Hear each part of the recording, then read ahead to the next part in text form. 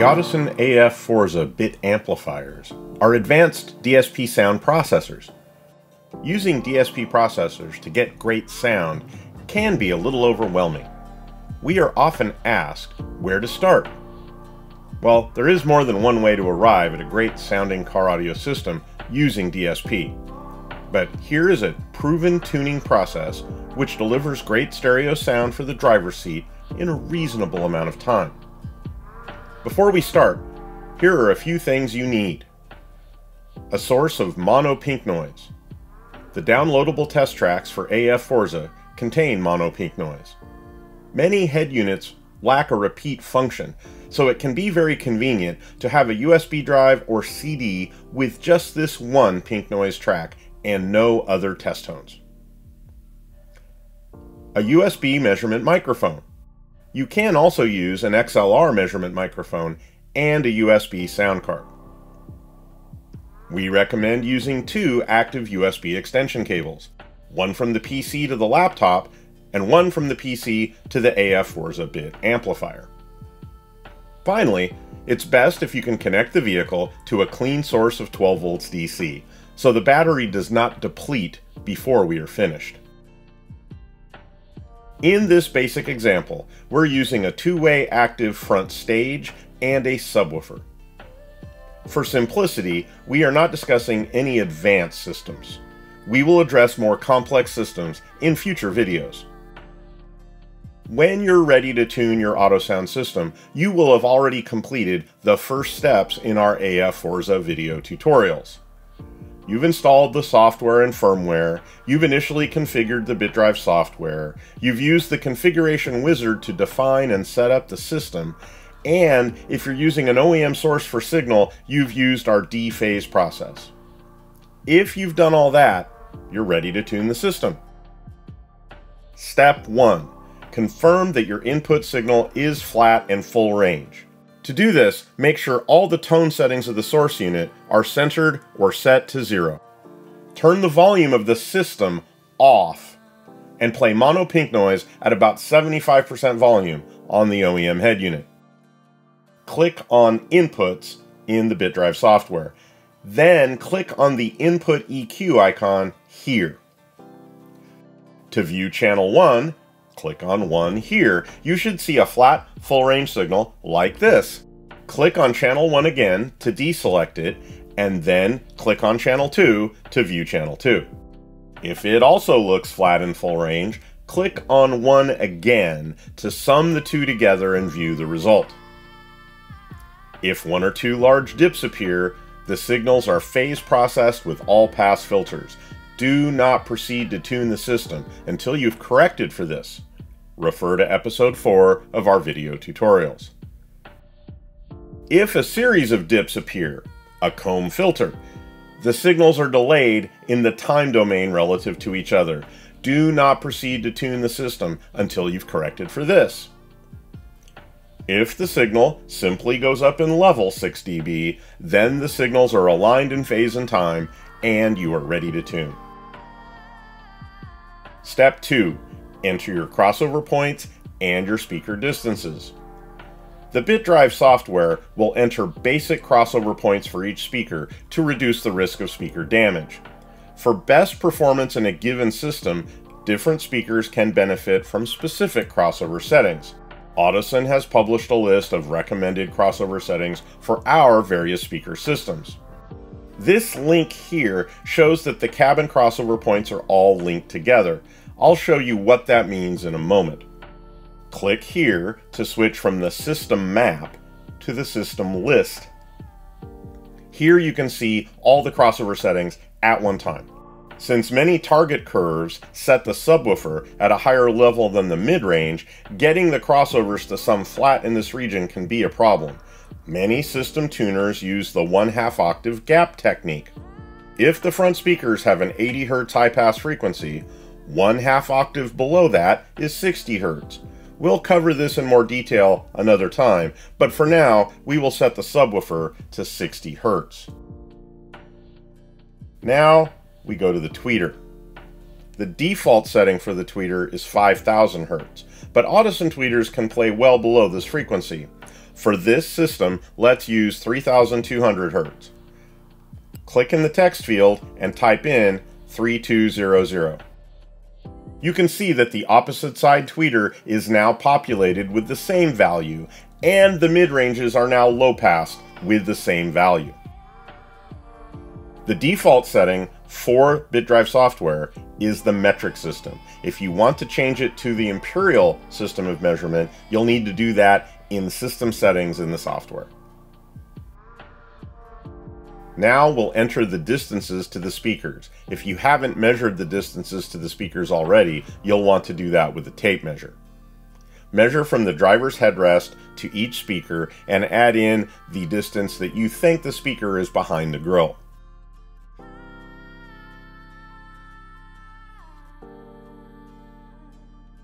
Now that we've entered in the distances to the speakers, you can see that the software has calculated the delays that are required to put everything in phase with the farthest speaker. In this case, the farthest speaker is the subwoofer, so you can see that no delay has been assigned to the subwoofer channel. Step 3, quality control. Now that we've set our crossover points, let's do a quick quality control check. While this part seems easy to pass over, an error here can result in wasting a great deal of time trying to tune an untunable system. We should still be playing mono pink noise. Turn up the volume of the system here until you can hear the pink noise from outside the vehicle. Open the door of the vehicle. Now, using the solo buttons here, play each speaker one at a time and confirm that the correct speaker is playing in the cabin. If you have a polarity tester, this is the right time to use it. If any speakers are connected improperly, you'll need to correct this before you go any farther. Step 4. Set up the BitDrive audio analyzer. First, let's set up the microphone. In this example, we're using a mini DSP UMic 1. Install the mic holder onto the stand if you're using a stand. Connect the included USB cable to the microphone.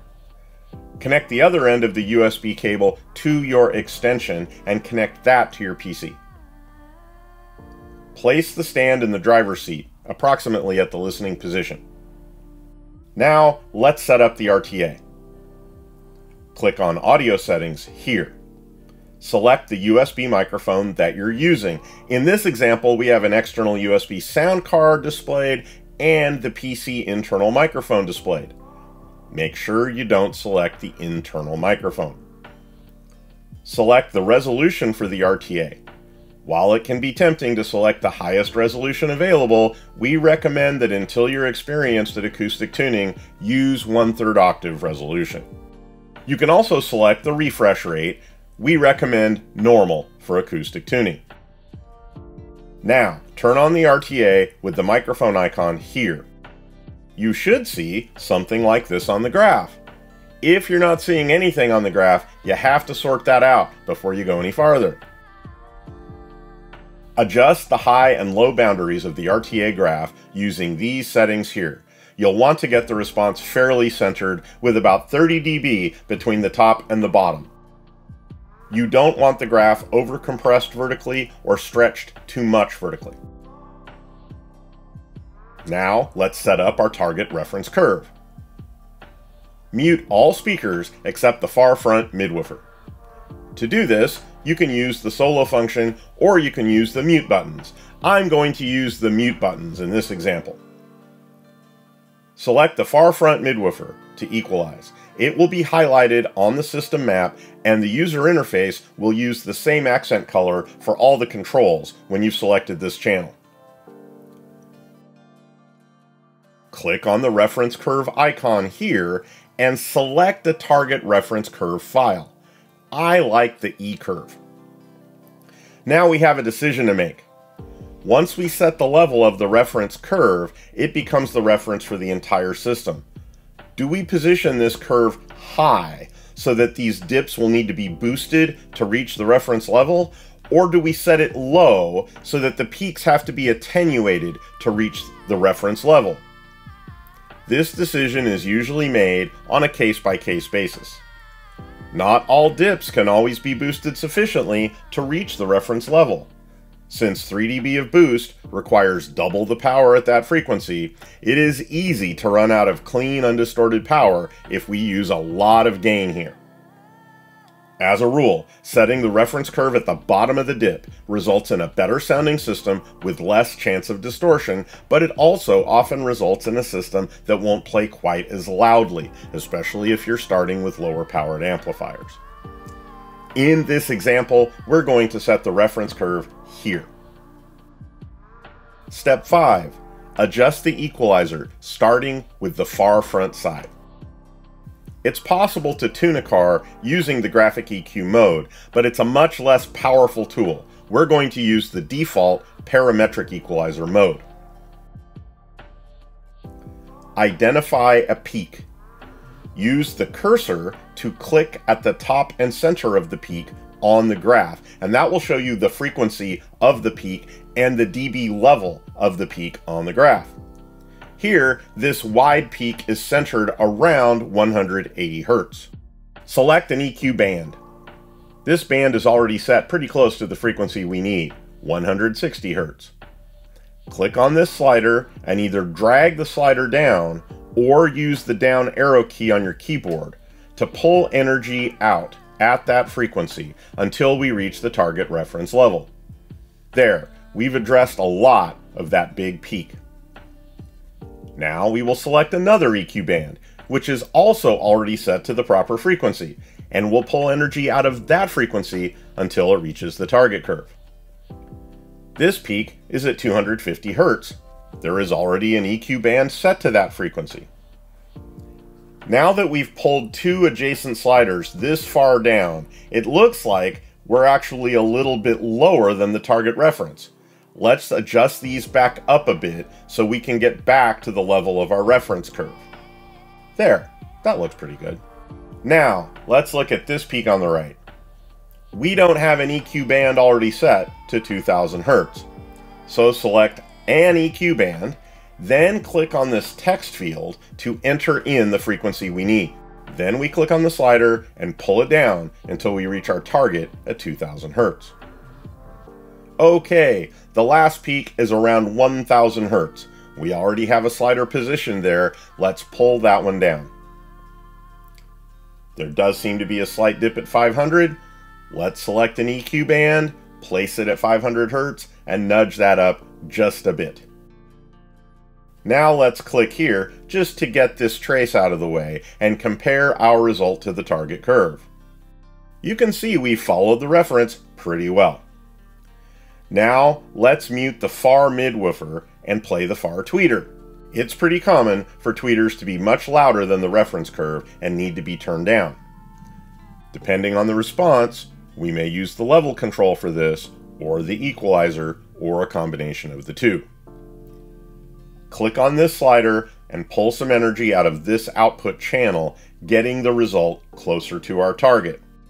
This peak here is around 9000 Hz. Let's try our 10K slider.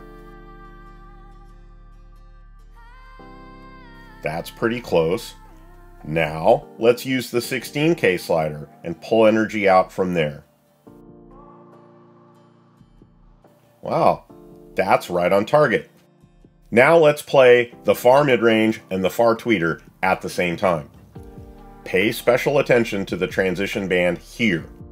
If you see dips appear at the crossover region when both speakers are played, that indicates a phase cancellation where the speakers are overlapping. In this example, that crossover region looks fine. We're doing a good job of matching our target reference curve. Now let's turn on the subwoofer. We have a lot of sub bass, probably too much. We also have a bad phase cancellation right here. This damages the mid-bass response, and it'll also ruin the bass up front effect that we're usually trying to achieve. So first, let's reverse polarity to our subchannel to see if this cancellation disappears. Wow, that really took care of that. Now let's adjust the subwoofer level and EQ. We need to know at this point if the system has a subwoofer level control available to the user. It might be inside the head unit, it might be a feature of an interface device, it might be our DRC controller for the AF Forza, or it might be that the subwoofer amplifier has its own level control. Whenever the system has its own level control, we recommend you turn the subwoofer down using it roughly 6 dB. This way the user can ask for more sub-bass than the reference level when desired. Even with 6 dB taken out here, we still have too much sub-bass content. There's also a peak here at 60 Hz. There is already an EQ band set to 63, so let's use that band to pull out some energy. Okay, that's still a little more sub-bass than we need, but it's pretty close to our target, and our user can adjust the sub-bass as desired. Now it's time to make the near curve match the far curve. Mute everything but the near mid woofer. Wow, we've got too much energy from that speaker, so let's pull that down. There's a big peak at 1K, we already have an EQ band there, so let's pull that down. We still have a lot of energy. Let's select a band near the center of this really broad peak and change the bandwidth here to a wider value. 0.5 here will widen the number of frequencies affected by a single slider. Let's pull that down.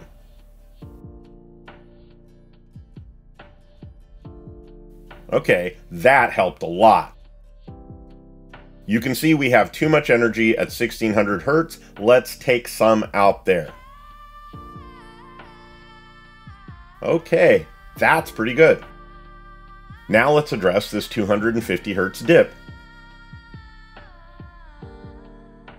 Now let's put a band at 500 and widen it out. Okay, we're following our target pretty well. Now let's mute our near mid and play our near tweeter. Again, there's that big peak. Let's pull some energy out of that at 10K and 16K.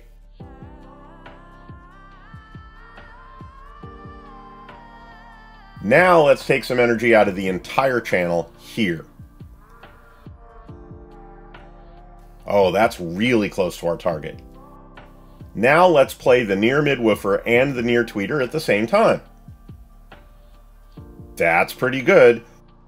We did lose a few dB at 4K. Let's see if we can EQ that back to our reference target.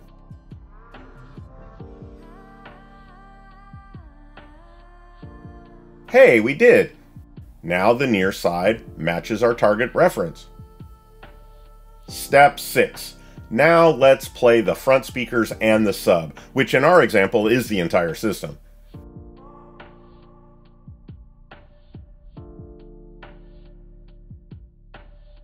You can see we're about 6 dB louder than the reference target almost everywhere. In the treble, we're only about 3 dB louder, which is to be expected, and there is a cancellation at 250 Hz pretty clearly. Now, let's just try an all-pass filter at 250 Hz on one mid-range. It may or may not work, but it's easy to test. Pick an EQ band and select second order all-pass filter at 250 Hz. Okay, that worked like a charm. Now we'll see how it sounds when we listen to it in a few minutes. Let's use the final EQ to smooth out the treble. The final EQ affects all channels at the same time.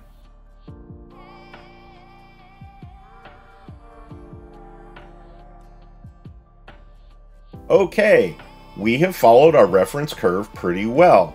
No speaker system is perfect, but this is measuring really well.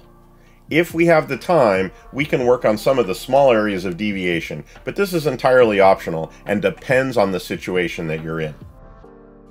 Step 7. It's time to test the stereo imaging. Many tuners use test tones intended to appear at specific locations in a stereo system or at specific frequencies to test the imaging. Some listen to specific songs. The test tone technique is the fastest and most efficient. If any tones intended for the center of the vehicle appear to be off-center, that means the left and the right sides are not matched in level at that frequency. If any test tones intended for the center appear to be split to the sides, that indicates there's a phase problem at that frequency. Step 8. Listen to music. To make any adjustments to the sound of the system, use the Final Tune EQ so that all the channels are equally affected and your imaging isn't damaged. When the entire system sounds great, finally, it's time to finalize. Step 9.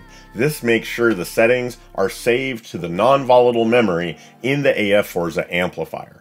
It's also a good idea to save this file to your PC desktop with a label that tells you which car it was used in. Okay, that was a few steps. Let's review them again.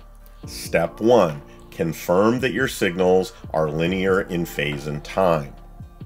Step 2. Enter your crossover points and your speaker distances. Step 3. Do a quick quality control check. Step 4. Set up your audio analyzer. Step 5. Adjust the equalizer, starting with the far front side. Step 6. Measure the entire speaker system and adjust it. Step 7. Use test tones to confirm the imaging is where it should be. Step 8. Listen to music.